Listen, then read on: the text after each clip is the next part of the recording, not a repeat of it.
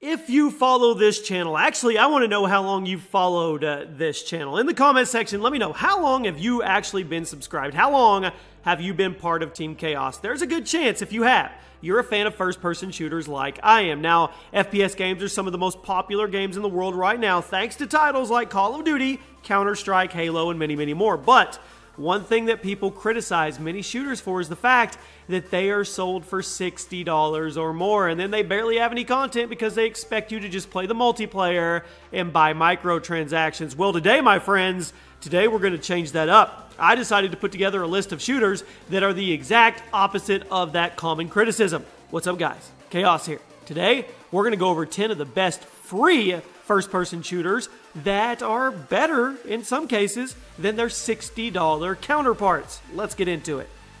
At number 10, let's start off with Call of Duty Online. This is unfortunately a Chinese exclusive game developed by Raven Software and published by Activision. Now, Call of Duty Online was first released in January of 2015 in an open beta, which is where it remains today, and it is free to play. That's right. It's a best of Call of Duty game that features tons of fan favorite maps, modes, weapons, customization items, kill streaks, and more from the entire Call of Duty franchise. It's like they took everything and just melted it into one game. If you're someone who has been wishing for Call of Duty and you just want a full throwback game with all the elements that made it great in the first place, COD Online is literally that exact game. The only problem is the fact that it's exclusive to China, and while getting it to work on an American PC is possible, it's extremely difficult. You'll be dealing with 200 to 300 ping in every match, and I really hope that Activision sees the possibilities of making COD Online a global game, because they could make absolutely bank off of this.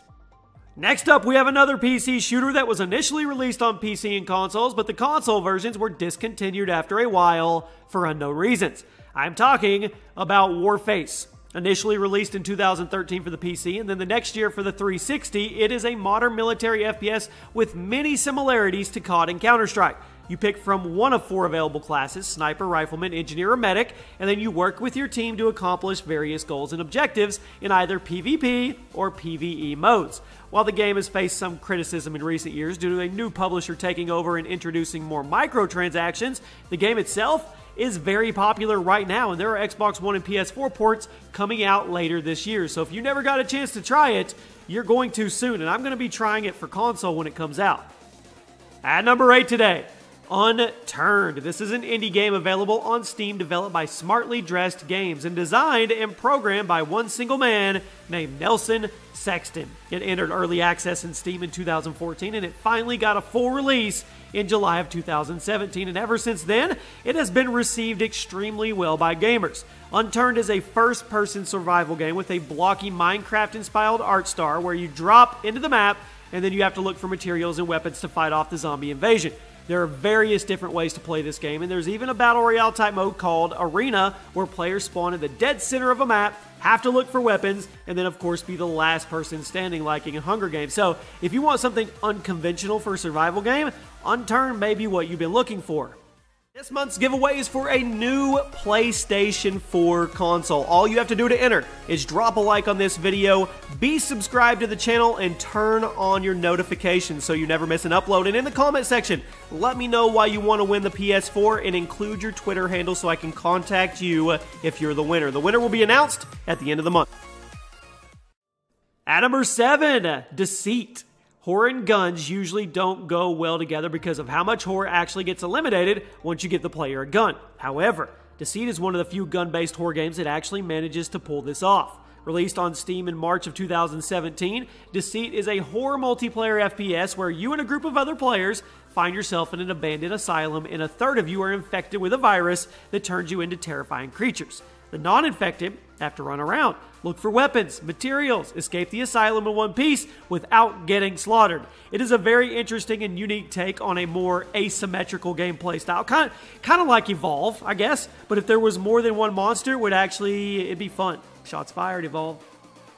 At number 6, Quake Champions. This is one of the most important and influential video games in the history of the industry, and every time it's in one of my lists, I want to make sure everybody knows that. And I know it fell out of style in the early 2000s. The original Quake was released all the way back in 1996, but the last main game in the series was Quake 4 in 2005, and ID Software and Bethesda are teaming up again to try to bring it back into the spotlight with the upcoming Quake Champions, which I am absolutely excited about. It's currently playable in early access. Quake Champions is going to bring the series back to its roots with a very fast-paced arena shooter gameplay, tons of weapons and abilities, and plenty of blood and gore if you like that thing.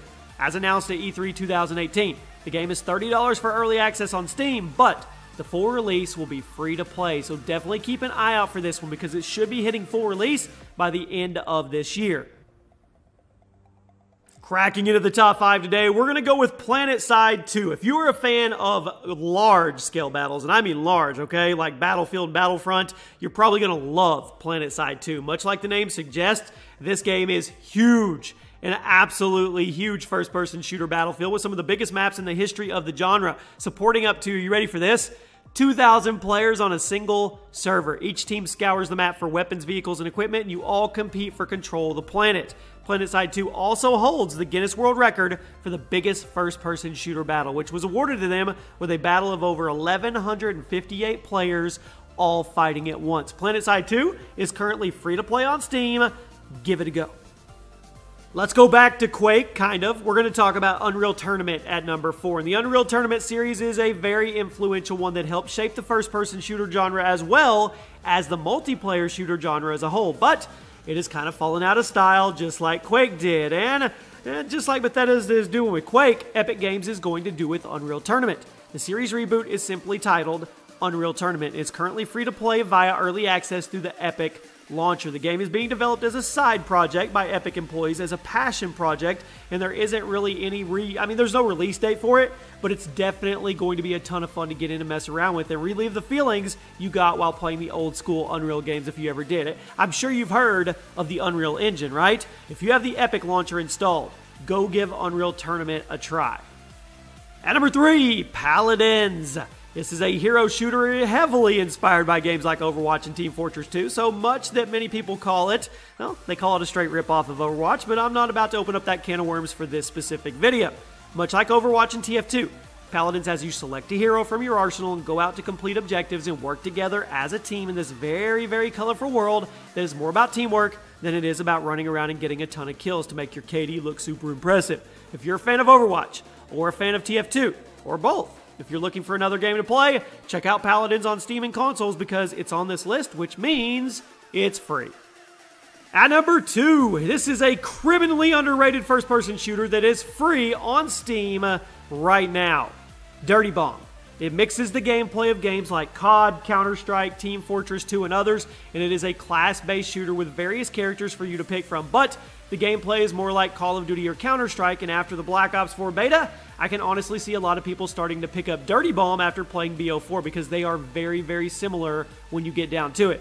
If you didn't get enough of the BO4 beta, I suggest downloading Dirty Bomb and giving it a try. The player base is small, but it is a ton of fun and definitely worth waiting a bit to get in a server to mess around with. And finally, the legendary Team Fortress 2 takes our number 1 spot today. You probably expected this to be number 1, right? TF2 is one of the most legendary and influential games of all time, and for good reason. Initially released in October of 2007 as a paid game. It was changed to a free-to-play game in mid-2011, and now it supports itself using microtransactions for cosmetic items like the now famous hats. The gameplay is a class-based objective FPS where you pick one of the various characters available and you have to work with your teammates to complete those various objectives. Each class is super unique and handles differently than the others, making certain maps and objectives better for certain classes and honestly worse for others. The gameplay was very, very innovative at the time, and it ended up inspiring future games like Overwatch, Paladins, and even the upcoming Black Ops 4. This game has tested time. This game has been through the ringer, and it still, over 10 years later, is still being played, still a top 10 game on Steam. So definitely check it out if you haven't. And once again, it's free. And there you have it, my friends. That is a list of 10 free FPS games that are potentially better than $60 FPS games. There's going to come a point where these big boys are going to have to realize, hey, we want good content, but we also want it free. You guys let me know which of these games you think could go up against the AAA titles that you have to pay money for. Which of these games is your favorite on the list? Hope you guys enjoyed. If you did, take a second to drop a like. It's free to do. Make sure you're subscribed and make sure you have your notifications on for future videos. I will see you guys soon.